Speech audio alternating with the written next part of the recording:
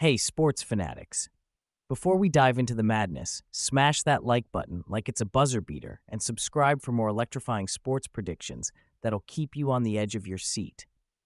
Prediction alert: Syracuse Orange is taking this one home against the NC State Wolfpack in a showdown that's more intense than a double overtime thriller.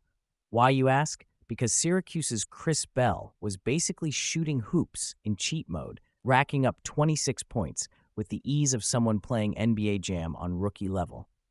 And let's not forget Quadir Copeland, who decided the second half was his personal highlight reel, dropping 25 points and clutch plays like it was nobody's business. Despite NC State's DJ Horn giving it his all with a 21-point spectacle, it was Syracuse's clutch free throws and ice-cold defense that sealed the deal. So, in a game that had more ups and downs than a roller coaster at Six Flags, Syracuse emerged as the victors, proving once again that in college basketball, expect the unexpected.